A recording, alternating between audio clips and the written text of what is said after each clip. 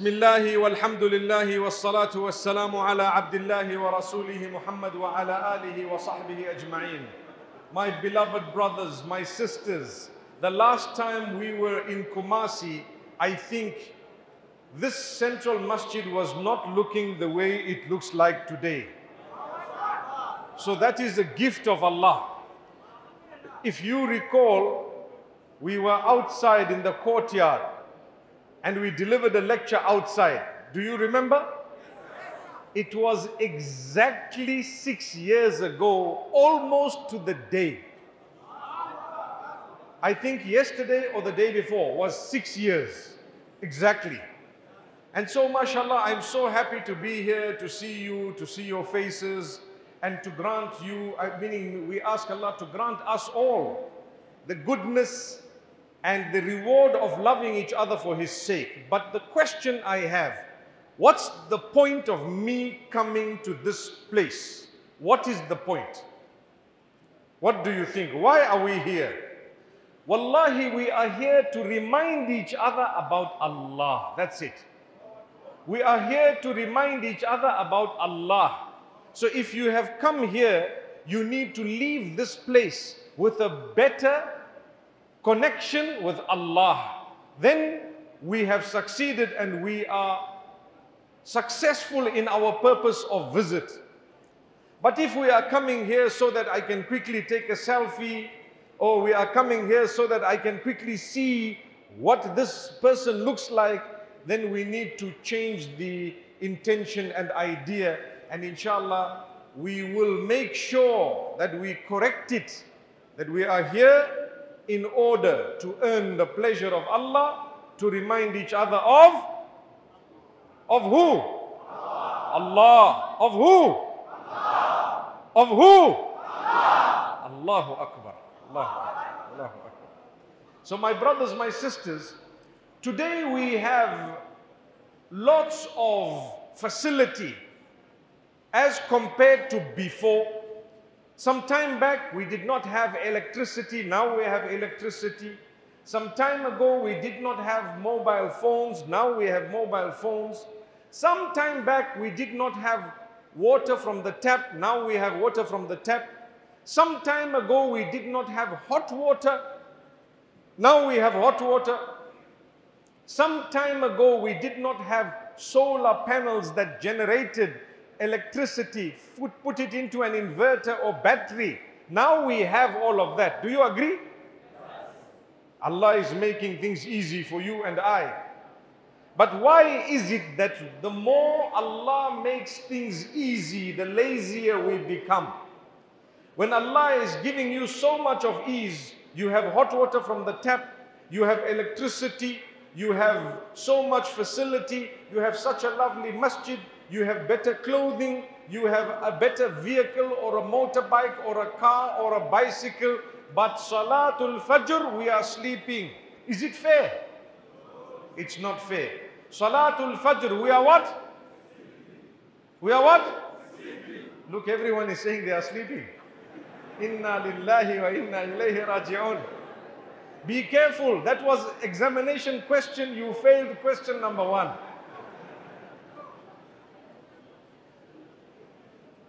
You are supposed to say we are awake. Salatul Fajr, we are what? Awake. Allahu Akbar. Now we are learning. MashaAllah. MashaAllah. Salatul Fajr, we are awake. We want to fulfill Salah for Allah, the sake of Allah. Rak'ata al-Fajr khayrun min ad-dunya wa ma fiha. The 2 units of Salatul Fajr, the Sunnah before Farad, is better than the whole world and whatever it has. It's better than everything you have. And you know, the caller who calls for Salatul Fajr adds 1 sentence into the adhan. What is that sentence? As-salatu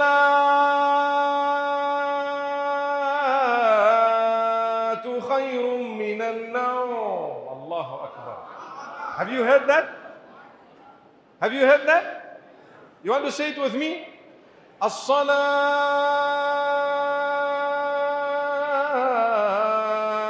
khayrun minan nawm.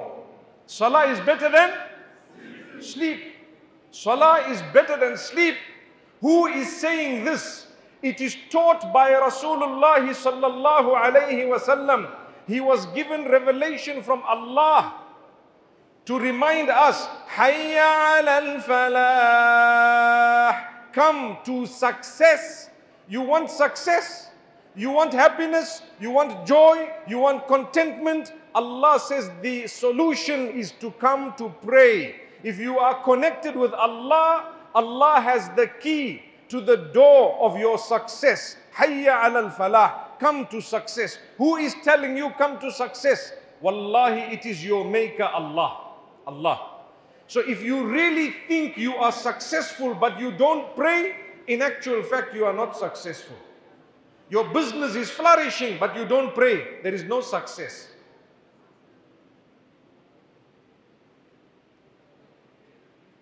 You have so many nice things but you don't pray, no success. But if your business is okay and your salary is okay, I can just manage to buy my food and pay my rent, few things, and I am praying 5 times a day, wallahi, you are better than the one who has a beautiful bungalow but he doesn't pray. Because this world is temporary. You die, I die. Your money will not help you, mine will not help me unless I did what Allah told me to do with that money. When I am humble and I respect people and I fulfill my prayers and I have a connection with Allah and I worship Allah alone and I try my best to follow the sunnah of Nabi Muhammad sallallahu alayhi wasallam, that is true success. That is true success. When Allah speaks about success, He speaks about all these good qualities and habits. Never ever did Allah connect eternal success with the amount of money you have, because it is temporary. Who did Allah love more? You and I or Nabi Muhammad sallallahu alaihi wasallam? Who does Allah love more? Allah loves Muhammad sallallahu alaihi wasallam more than He loves us. That was the most beloved. Afdalul khalqi wa akramur rusuli. The most beloved unto Allah. The highest of creation, the most noble of all prophets of Allah.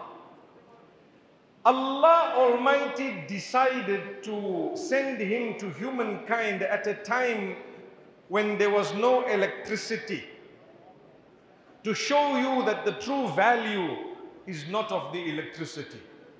Allah decided to send Him at a time when there was no technology like we have it today. Today, look at the phones, mashallah, all those brothers up there with their phones, and down here, and all the sisters up there with their phones, and them down here. We have our phones. For us, wallahi, your phone can either make you or break you. It can either take you to Jannah or it can either lead you to the other side. What is on the other side? What? Jahannam.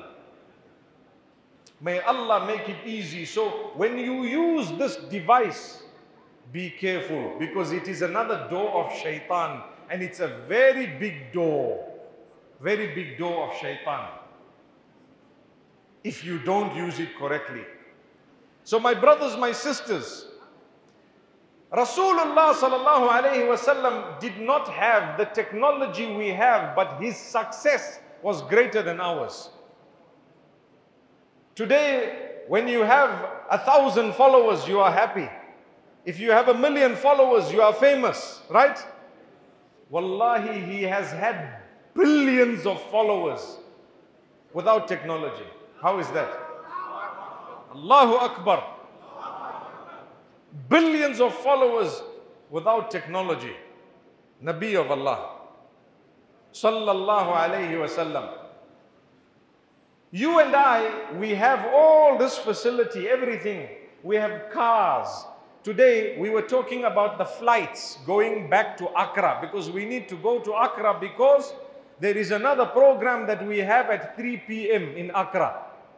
At what time? 3 p.m. in Accra. So we were talking about flights. The 12:30 flight, it's about 1 o'clock, I think, so that we can get there for 2 and go to our event at 3. And subhanallah, How far is it? It is so far. Someone said, maybe there might not be a flight to go back. It can happen, right? Does it happen?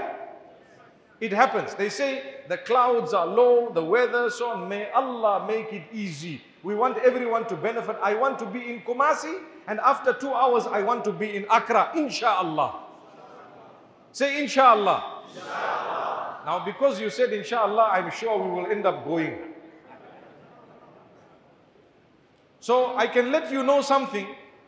That gift of Allah, if we can't fly, Hajj Muntaka said we will go by road. It's okay. Maybe it's 3 hours, maybe maximum 4 hours, we can go by road.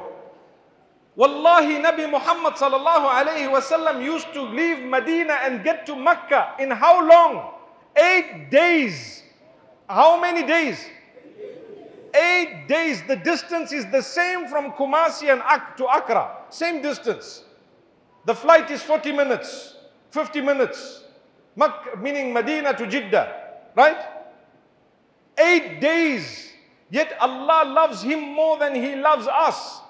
Why did Allah not give him technology and put him at a time when there are cars and aeroplanes and so on? If he was in our midst, we would have made sure that he has the best aircraft. Agreed. But he's not in our midst in that sense. This technology is given to us. Do you know why? To test us. Are you going to get closer to Allah, or are you going to be distracted? Distracted. There is something called TikTok. Have you heard of it? Do you know why they call it TikTok? Let me tell you. Time. What does time do? The second hand, have you seen it? It moves. And you are just flicking TikTok. Tick tock, tick tock, tick tock, tick tock. Before you know it, your salah is gone, your another salah is gone, your day is gone, your night is gone, the next day is gone, your week is gone, your friends are gone, your iman is gone, everything is gone, your life will also go. And you wasted it on what? A'udhu billahi minash shaitanir rajim. I am here in the house of Allah to tell you, it's okay to use technology for as long as you know you need to be in control. Look at good things. There are so many really beneficial things on TikTok. So much. You can learn a lot from Instagram, from Facebook, from all of you. You can learn so much. But make sure you learn. And make sure you don't abuse, and make sure the time that you are on it is governed and controlled in a way that you don't miss your salah, and you don't ignore your mother and father, and you don't ignore your children and your brothers and sisters, and you don't distance yourself from the Quran, and so on. Use technology, it's very good, it's important, but control, be disciplined. And make sure you know how to use it. Because you will see a video of some imam saying something that does not make sense. And you think, let me believe it. Or maybe this imam is not a good imam. Look, he's changing Islam. Yet that video can be made by someone who does not like him. And it can be fake. And it can be artificial intelligence. And it can be a voice that is created that is similar to the voice of the person you know. So you need to know how to use technology. If you don't know how to use it, do not use it, because it will cheat you and deceive you. If I ask you how many of you know how to use technology, all of you will put up your hand. Am I right? Okay, let's ask you the question. How many of you know how to use your phone? Put up your hands. Now you are scared to show me your hand. Right. Those who do not want to put up their hands, bring your phones here. Inshallah, we will take all of them and we can give them to others. Are you prepared to bring me your phone? Some are saying yes, some are saying no. Subhanallah. May Allah make it easy. My brothers and sisters, we have a gift of Allah. It is an amazing gift. Allah has made life so easy for us, one after the other. Things are easy. You get up, you have hot water. You can have a shower. You can get so easily to the masjid. But still we don't go. We are not participating. We are not connected to each other. Come on, we are one family, one big family. We are supposed to solve our matters and problems, respect each other. Look at those who are struggling. What have you done to help them? We like to show off our good deeds. So sometimes we say, my brother, take the camera, put it in front. I'm coming to this person. I'm going to give them $1. I want you to show the people how I'm giving the dollar. So now you walk, pretending like it was all just natural, but it's not natural. It was arranged. And then you want to walk and show the people, oh, how are you? I'm fine. What do you need? Here is the money. Subhanallah. What Subhanallah? You should be saying, A'udhu Billah. You know why? You are showing off. What do you want to show off for? If someone else gave you the money to say, please give it to someone, a third party, maybe you can take a picture to show that I gave it. That's fine. But if you want to show off and boast, then you are losing your good deeds. No boasting in Islam. We are not showing off our deeds. We don't want to do something for anyone besides Allah.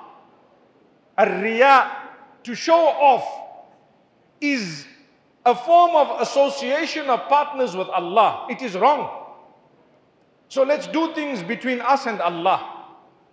When we want to show off and we want to show the whole world I'm doing sujood, I remember there was one man, long back when we first saw the photos, when he was going to sujood, one hand was on the phone like this, and the other hands were down. The other hand was down and the legs were down.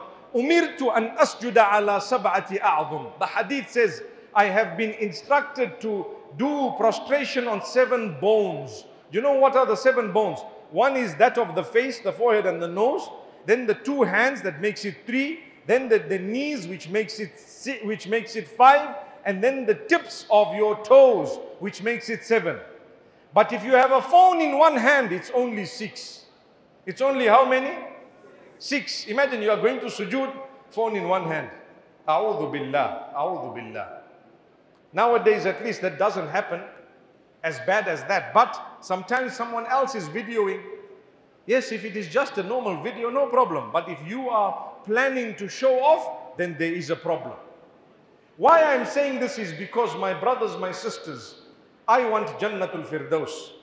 And you want Jannatul Firdaus. For Allah to give us Jannah, a preparation is required. That preparation will bring about the mercy of Allah. Allah's mercy will come if we prepare properly. Fulfill your salah, do good deeds, look at those who are around you, solve problems. Allah has given such a great reward to people who like to solve problems. You want to solve a problem, Allah says, I will give you a reward. Are you going to bring people together? I will give you a reward. Are you going to try to bring the ones who are not talking to each other? They are not on talking terms. Are you going to try to bring them on to talking terms? I will give you a reward, a great reward. So if you want Jannah, you need to get the mercy of Allah. If you want the mercy of Allah, you need to do lots of good things. And then work on your bad ways, bad habits. Cut them out, change them. Don't speak words that are displeasing to Allah. Bad words, abusive words. If you want to say bad words, lies, deception, swear words. People use swear words so much today. Do they use them in Kumasi as well? Swear words. They use them. A'udhu billah. Is it true? You mean you use swear words here in this city? A'udhu billahi minash shaitanir rajim. Some people said no. No is a swear word in another language. May Allah grant us ease. Be careful what you say. Anyway, the point I want to raise is the tongue is one of the most important organs of the body. مَنْ يَضْمَنْ لِي مَا بَيْنَ لِحْيَيْهِ وَمَا بَيْنَ فَخِذَيْهِ أَضْمَنْ لَهُ الْجَنَّةِ. Whoever guarantees me correct use of the tongue and correct use of the private parts, I will guarantee him paradise. That is a statement of Nabi Muhammad sallallahu alayhi wasallam. Now, if you have sworn or you have fallen into adultery or something immoral, what do you do now? Well, I tell you what you do now. You seek forgiveness of Allah and you change your life. Allah says, we will forgive you. We will forgive you. Seek forgiveness and change your life. You shall be forgiven, and Allah will grant you a new opening by His will and mercy. Are we prepared to seek the forgiveness of Allah?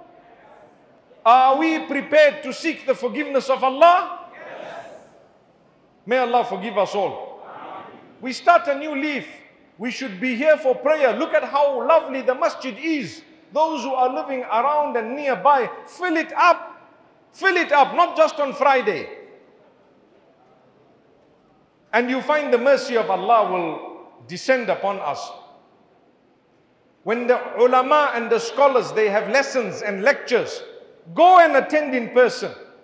I know that you are perhaps online, you have lessons as well, you have lectures as well, but it is important that some of your time you spend it physically with the scholars. It is important. You must go and learn, because Allah's blessings will descend on you. That is the mercy of Allah.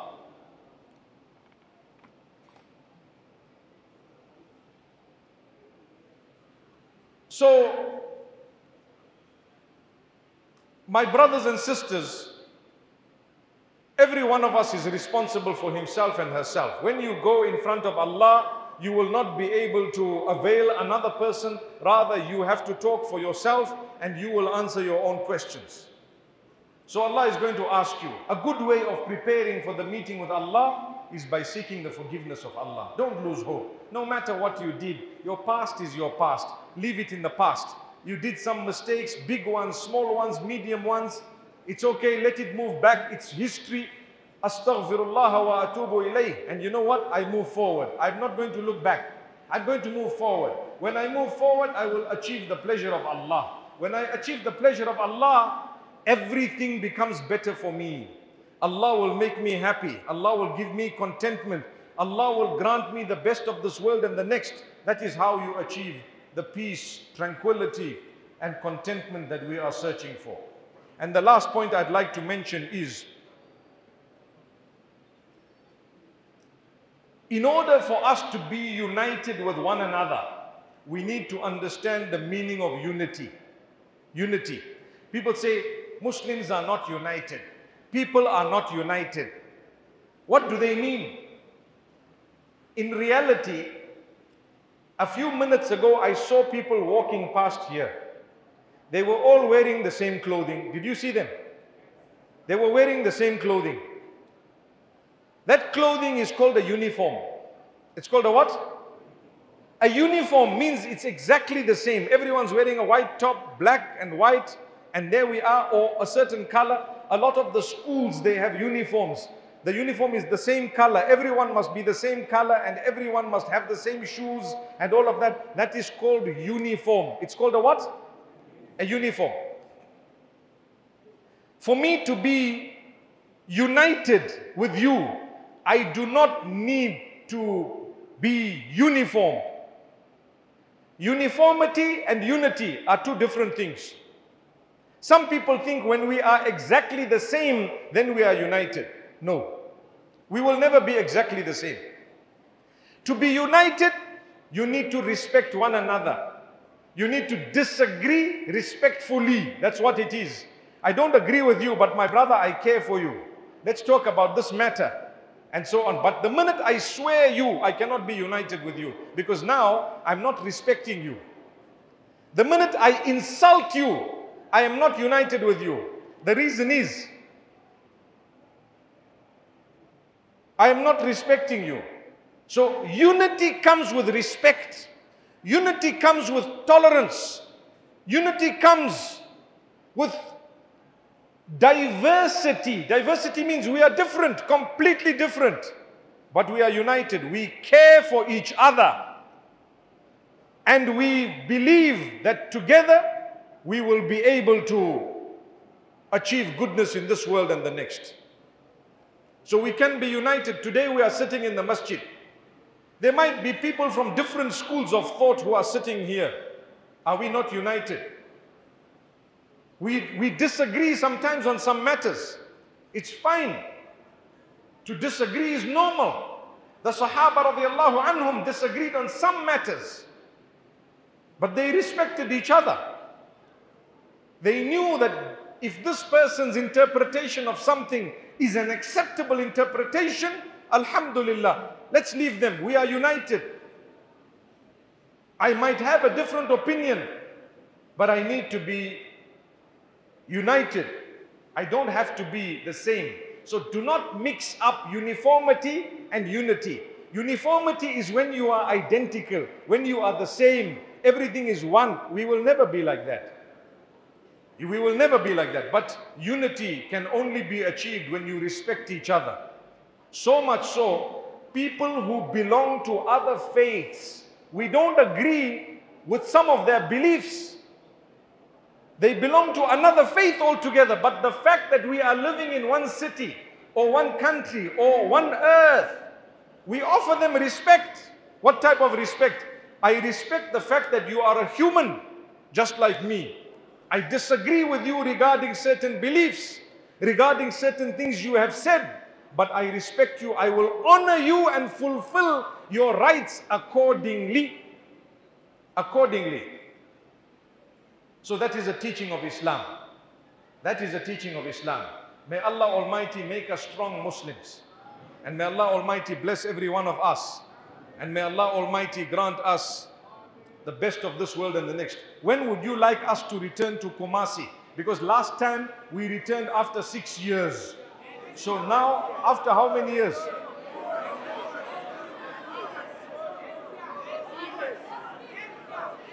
Some are saying next year.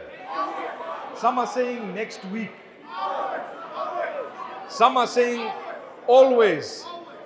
Oh, you see, when they say always, it means they want you to what? To live here, to stay. To stay. But I want to tell you something. There are ulama who are staying here and you don't respect them. So if we stay here, maybe you will not respect us. Better we go and come back after 6 years so you can respect us. Right? Am I right? So if you start off by respecting the local scholars and we see it, we will want to come to your city. Right? So let's do this. We will come after 6 years. But for these 6 years to come, you respect the local ulama. When you respect them and we see, wow, Kumasi is a place where they respect their local ulama, we might decide to become local. It's fair. Okay, 6 years is too much. Someone is saying 6 years is too much. Okay, let's cut it down to 3 years. Is it fair? No. 3 years is too much. Okay, Insha'Allah, let's do a good deal. Do you like good deals? We are bargaining, am I right? We are good at bargaining, right? Malam Abu Bakr, where is he? Insha'Allah, Insha'Allah, next year, let's try to come. So we have a good deal. Imagine you people are so good at bargaining from 6 years to 1 year. Allahu Akbar. Allahu Akbar. Insha'Allah. If Allah wills, you must remember, when you promise and you say Insha'Allah, you will try your best to fulfill your promise. If Allah Almighty makes it happen, it will happen. But I really love the ambience. This masjid is amazing. The facility is beautiful. Next time we will move this behind and get you to come even more in, Insha'Allah. But make use of the masjid while we are not here. What a lovely facility. Just look at these lights. Look at how beautiful the carpets are. Look at the space there is. The sound is nice. Agreed. Everything is beautiful. Why don't we make use of this? May Allah subhanahu wa ta'ala bless you all. I spoke for exactly 30 minutes. And now I end saying Subhanallahi wa bihamdihi. Subhanakallahumma wa bihamdika. Nashhadu an la ilaha illa anta. نستغفرك ونتوب إليك وصلى الله وسلم وبارك على نبينا محمد والسلام عليكم ورحمة الله وبركاته.